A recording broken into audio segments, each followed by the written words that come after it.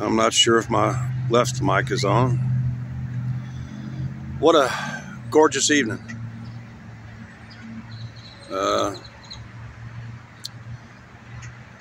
It's pretty clear that they came specially for me. People do it all the time, like the lady the other day that drove out of, just to bring me 20 bucks.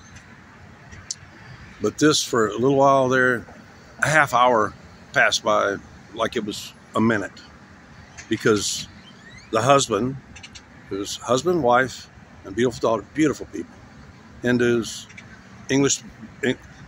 One of the things I like about Hindus is they're very rapid communicators, whether in their native language or if they're raised like these people were, obviously, as English speakers.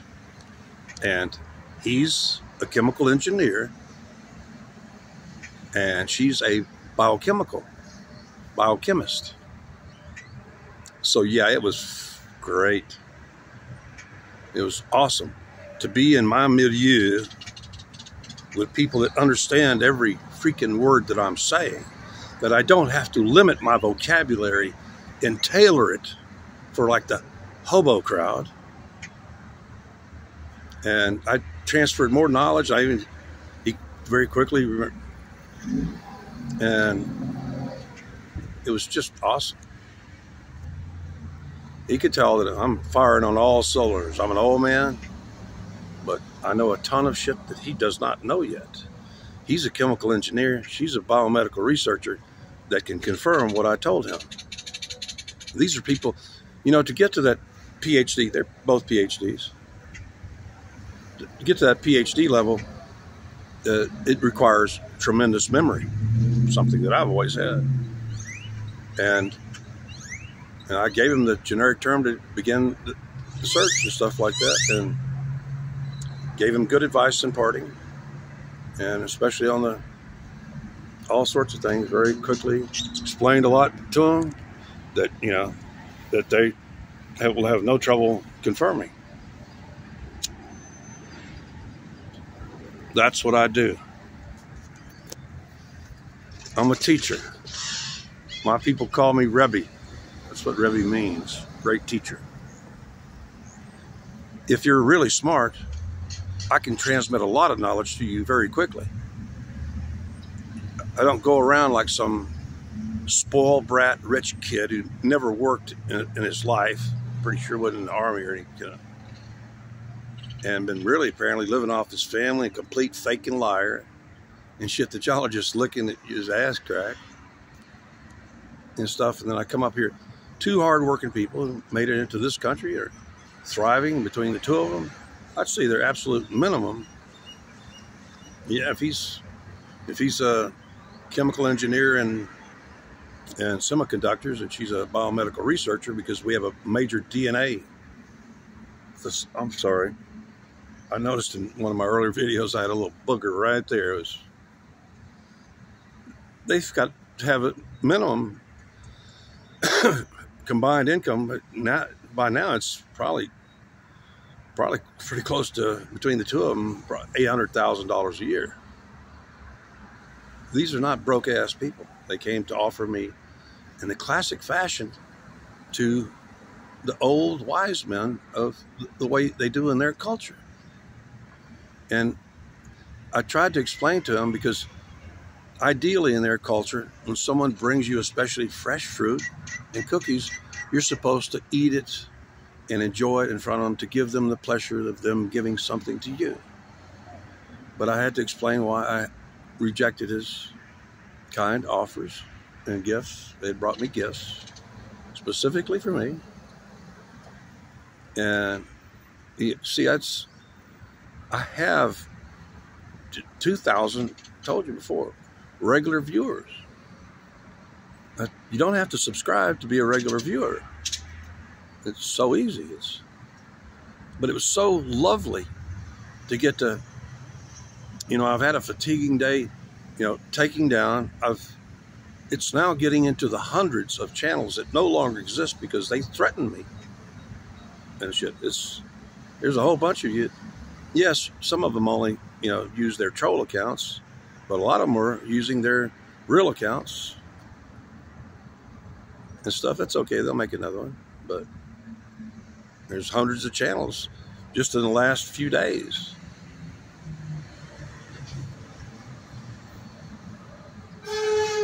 But that was just so awesome to speak to somebody that can understand.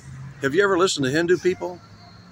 They have a little trouble with the diphthongs in English, but man, they can do that consonant, vowel combination, rapid fire and stuff like that. I mean, just, it was so lovely. It really was. It's like the perfect temperature. Lovely evening. It's relatively calm and quiet. Very little. And it was just, the only thing that really ended it was that eventually the little girl, she was probably 5 or 6, you know, she was probably was indicating to mommy that, you know, that she had to go, you know, TT or something. Lovely people, physically attractive, intellectually attractive. And I've been dealing with these hordes of people that are not only appearance challenged, they're also mentally special, and not in a good way.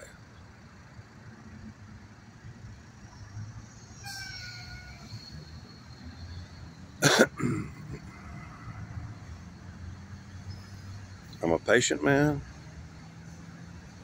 I am a great teacher. If you've managed to get to graduate high school with something better than a D, then I can teach you. It just takes me longer.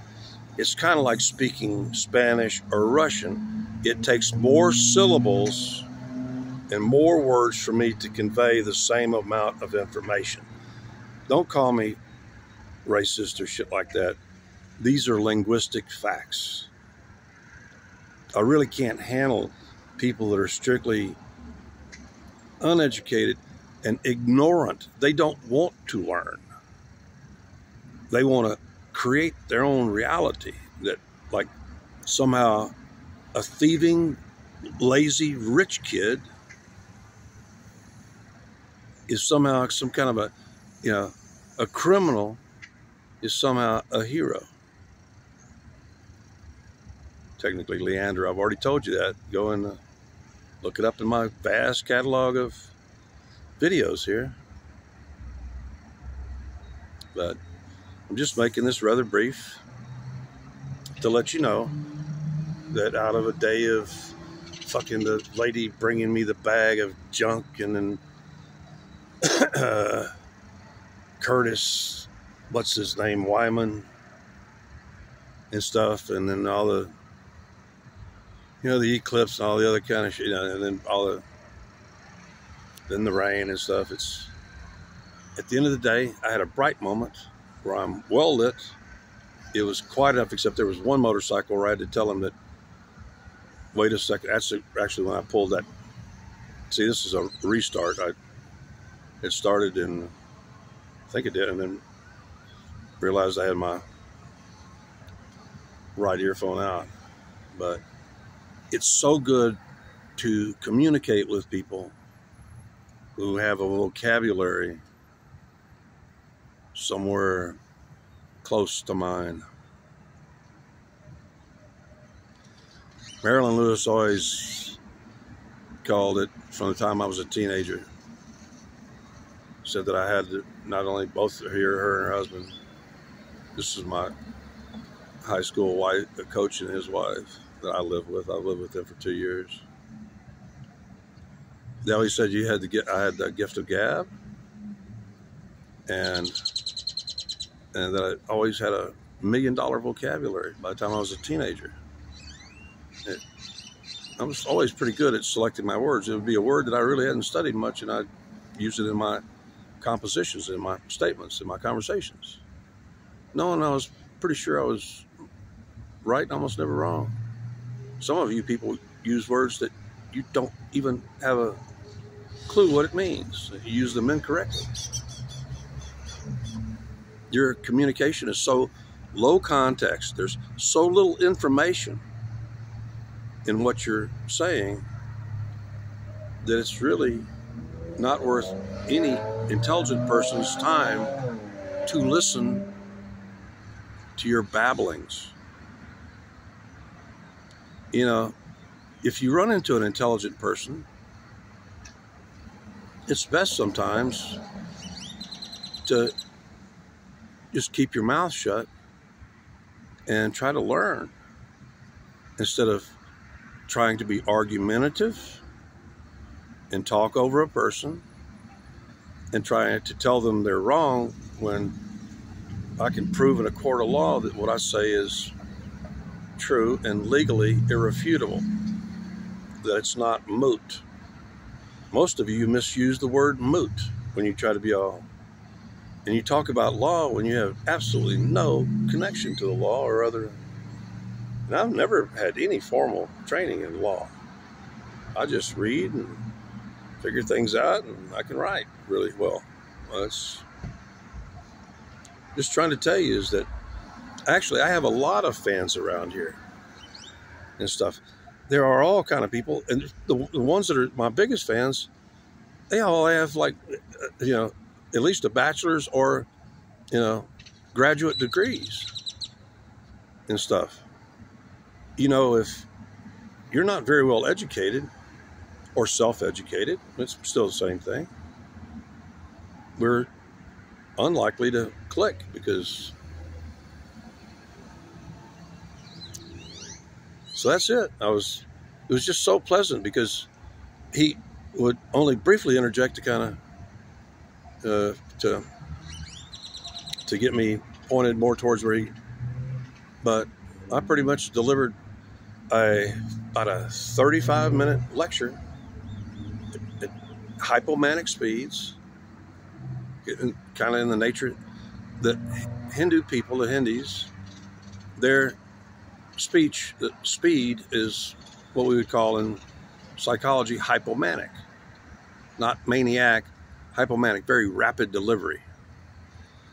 There's nothing wrong with that as long as you're intelligent or whatever. It was just so pleasant. I wanted to make note of it here. If they're regular viewers, you really brighten my day as compared to the black lady with a bag of trash that I just got through putting in the trash, or Curtis the Wyman, one of the IBM's top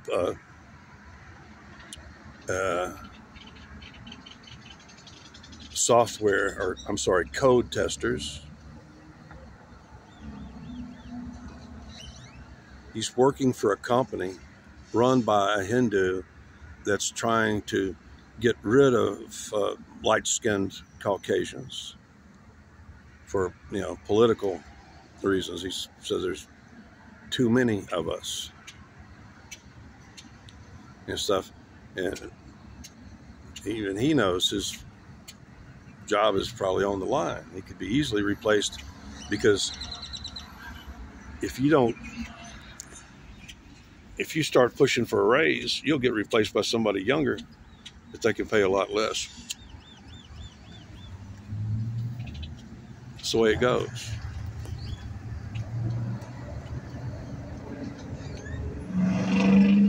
That was so pleasant. It's been a while since I had any PhD, let alone 2, and then it's been a good long while since I had that cluster of 4 out here one day, and especially that smoking hot Chinese woman, oh man, who I was also teaching some Mexican slang and phraseology and dialect to and shit, and I love being around people that are very intelligent. Hell, even stupid people Well, some stupid people love being around intelligent people, but stupid people who think that they're geniuses hate us and want to kill us. Simple as that. That's all I have to say. That's all I have today. Simply read. You see, I could see the adoration in the man's eyes. In her eyes, just awe, because she knew what she could understand the biochemical terms.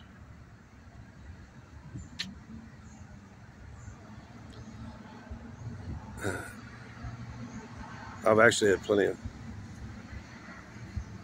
The only time in life that I really enjoyed having fans was at the height of my self-publication of my science here, Channel 16. Austin covers this whole region, more than 1 million people. I was way up there in the Nielsen's when Alex Jones was at the bottom, 150 and stuff. The adoration of the young people, particularly like the UT students and stuff like that, was just really, it makes all the work. I would have still done the work with or without it, but to get it without going out and seeking it, that's when it really is great.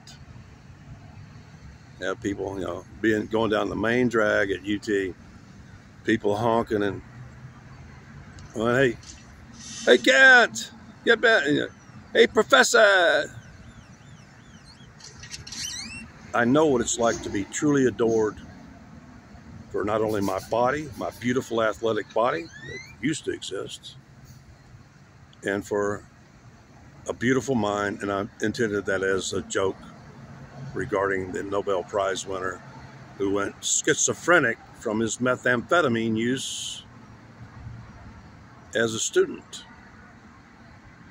Eventually, he's the guy who created game theory, which all of our diplomacy, politics, and business negotiations and other stuff now revolves around. That's what they gave him the Nobel Prize for. Watch the movie, A Beautiful Mind. But unlike him, I'm not a speed freak, never was, never went schizophrenic. He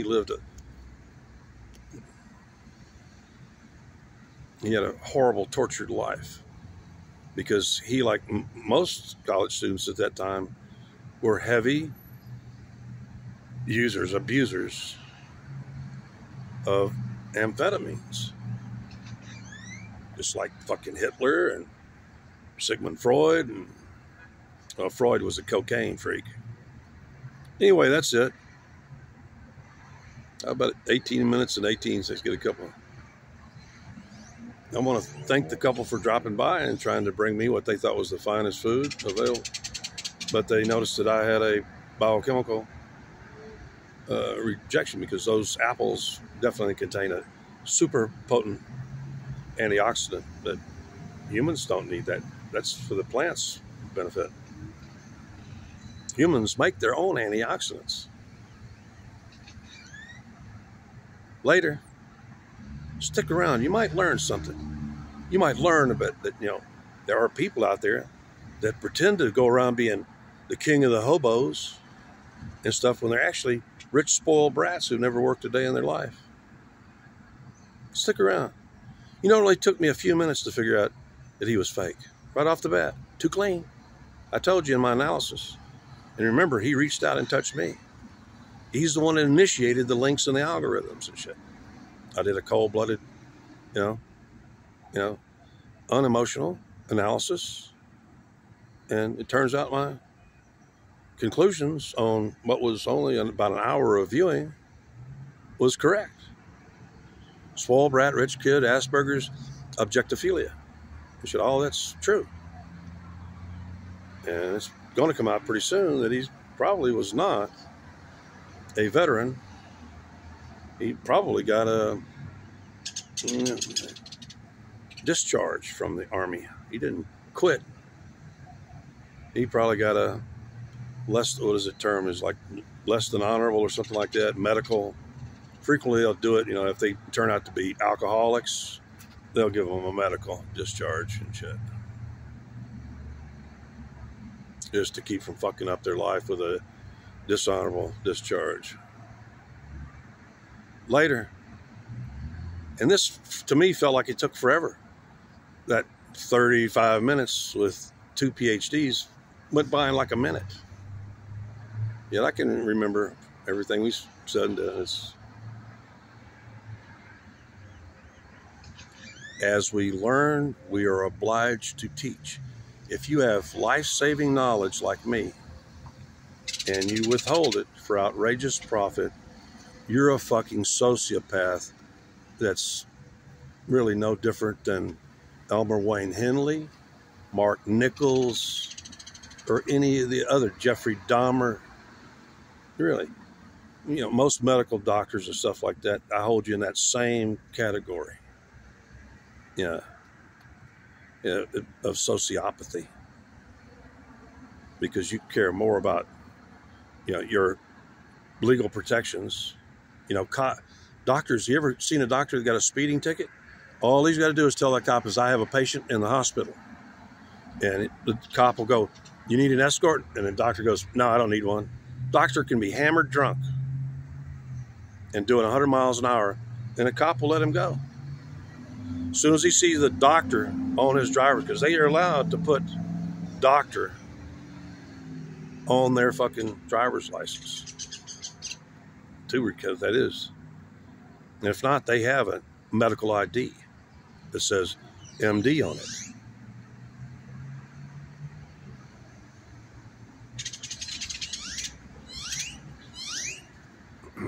Many people have underestimated me, especially in certain countries, and they are no longer breathing, and well, a lot of them haven't been breathing for decades.